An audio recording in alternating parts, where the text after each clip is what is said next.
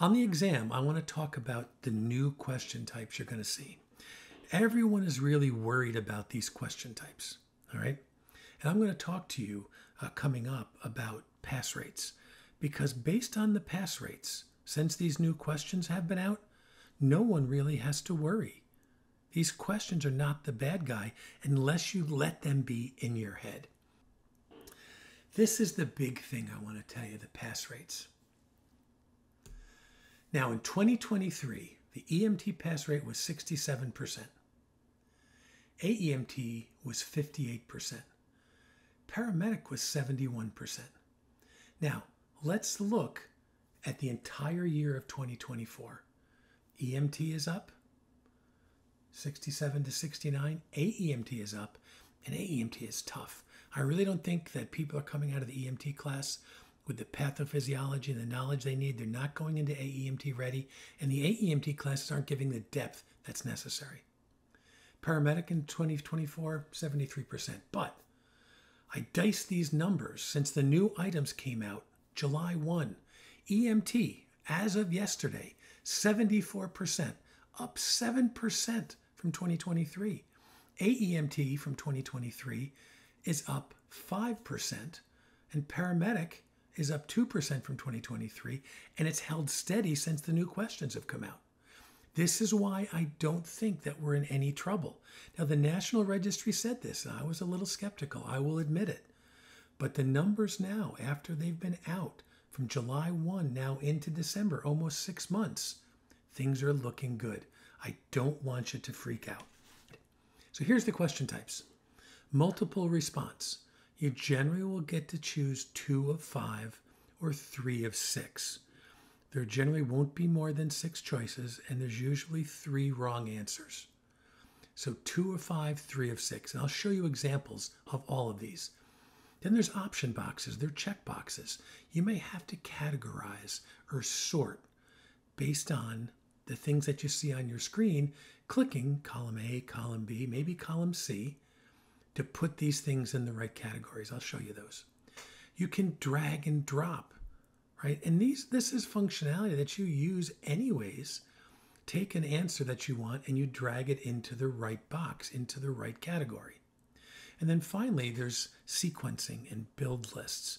On the left side of your screen, you'll have a list of 4, 5, maybe 6 things, and you've got to drag them over to the right category. Now, you may also have to put them in order. So let's go through and look at some of the questions that you're going to see, and we're going to start with the drag and drop question. Now, let's take a look at this. If you're on a phone, I just want to make sure you can see this. I'm going to read it. I'm going to read the question to you. You're called for an unresponsive patient. You arrive to find a 20-year-old who is alert and oriented. Bystanders said the patient was unresponsive for a short time and they came to quickly. They report feeling like everything suddenly got fuzzy. And the vital signs: pulse of 88, respiratory rate of 14, 110 over 72, satting at 97. Well, he doesn't seem too bad right now. This is somebody who was unresponsive when they called and suddenly got better. Well, I need to pick a cause and I need to pick a treatment. So I look at those causes and I'm like, seizure, unresponsive for a short time, came too quickly. Well, seizures have postictal periods. This is the way I want you to think. And nobody talked about seizure activity. Hypoglycemia, I really don't think they would come to unless they got some sugar. Syncopal episode. What's the definition of syncopal episode? Somebody passes out and gets better quickly. Their vital signs are good. Things got fuzzy. So I would take syncopal episode and I would drag that over to the most probable cause. Then I say, what's my treatment for that? Oxygen. Well, he's setting at 90. They're setting at 97. And by the way, the National Registry doesn't do he or she anymore. It's all they and their. Administer oxygen. Sats are 97. Transport. That makes more sense. Glucose. I don't think it's hypoglycemia. What are the correct answers here? Syncopal episode and transport. All right. Frank put a message in the chat. Trying to pass the National Registry. Didn't struggle during class, but now is challenged. And the scenarios are the question. And the AEMTs and paramedics are going to get scenarios. I think the answer is to think of those as a call. Take your time and go back to the information that you need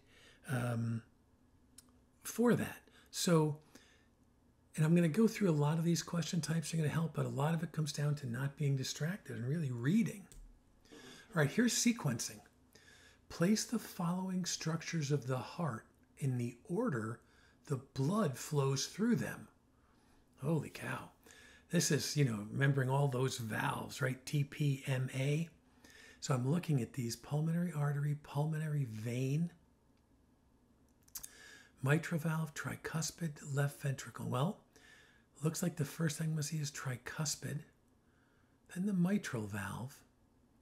We go to the lungs through the pulmonary artery, comes back through the pulmonary vein, and then we'll go into the left ventricle. These aren't in order, and that makes it challenging.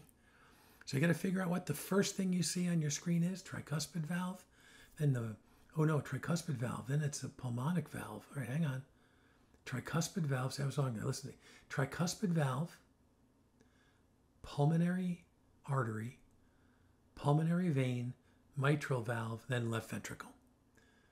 Right, because the mitral valve is between the left atrium and the left ventricle. And then you would drag those over to put them in the order that blood flows. And that's called sequencing. Now here's the option boxes. A patient with a history of insulin-dependent diabetes hasn't felt well for several days. They become increasingly lethargic and they recently wet the bed. Relatives report poor compliance with medications. Based on your differential diagnosis from what you've seen, sort the list of signs and symptoms into most likely and least likely. Well, insulin-dependent diabetes hasn't felt well for several days. That's a gradual onset. This is how I want you to think about it. Increasingly lethargic, but again, it's over time. Recently wet the bed. That's the National Registry trying to tell you polyuria. Right? They wet the bed, excessive urination. That goes with hyperglycemia. Right? Haven't felt well, and there's been poor compliance with medication. So they're not taking their insulin. The sugar's building up in their system. I think this patient is hyperglycemic based on all those things. Again, do you see what I say? You've got enough information, but they don't hit you over the head with it. So, hunger. Well, yeah, I'd expect hunger. That's most likely. And I'd expect thirst. That's most likely. Remember, polyuria, polydipsia, polyphagia. All right, blood glucose of 56. That's not likely. That's hypoglycemia. Moist skin. That's hypoglycemia too. My patients who are hyperglycemic are sometimes dehydrated. Muscle tremors. Well, that's also something that occurs with hypoglycemia. But fruity breath odor, type 1 diabetic, DKA, absolutely. My most likely are hunger, thirst, and a fruity breath odor. My least likely are the ones that say it's hypoglycemia, 56 for the blood glucose, moist skin, and muscle tremors.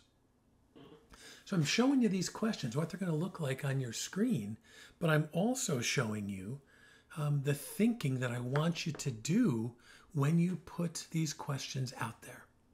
All right, when you get these, I want you to think about them just like that. Multiple response. Which three of the following are required to prove negligence against an EMS provider? Now, you could look at this a couple of different ways. The first is, you could say to yourself, oh, I memorized this, right? Duty to act, breach of that duty, harm to the patient, proximate cause. Okay, I'm a nerd. I know those things off the top of my head. I've also taught for many, many years. So I know what those things are. Now, the other way to look at this is look at these 5 choices and look at each one as a true-false question. Which three of the following are required to prove negligence? Proximate cause. That one's true. The EMS provider had a duty to act. Yeah, duty to act was one of the ones I remembered. Intent. No, you could still be negligent if it was an accident. You don't have to intentionally hurt someone. Harm was caused to the patient. Well, yeah, you have to have harm, for the tort, for the lawsuit to prove negligence. Significant monetary loss. Which three? I got to pick 3. are required. Oh, so significant monetary loss. Okay, that's possible. But what if it's injury? What if there's no monetary loss? So proximate cause, duty to act, and harm was caused to the patient. Click, click, click, and then move on. All right. Any questions? Feel free to throw those into the chat. But those are the questions that everyone is going to see. Now for the AEMTs and paramedics that are out here, the clinical judgment scenarios are different. But what I have heard from people that have come out of the exam, they say they would rather have a clinical judgment scenario than have 12 random, challenging National Registry questions. Clinical judgment scenarios take you through a call before you get to the scene, on scene, and post scene. Just like you do a call. People generally like these more. Now, and I know some of it said, I think those things are struggling with the scenarios. It depends on how many scenarios you get. Let's say that you get 2 or 3 scenarios. Each one is 10 questions. All right? You're going to get somewhere between, on paramedic, between 110 and 150 questions. So in that, if you got 3 scenarios, and assuming they all counted and one wasn't a pilot, I'm not sure that's enough to put you over the edge. People are making these things the bad guys. In my experience, people like them more because they make sense with the way that we think. It's an evolving scenario. There's significant detail that's provided in that. And I think that's it. 8 to 12 questions on this scenario spread over that en route, scene, and post scene.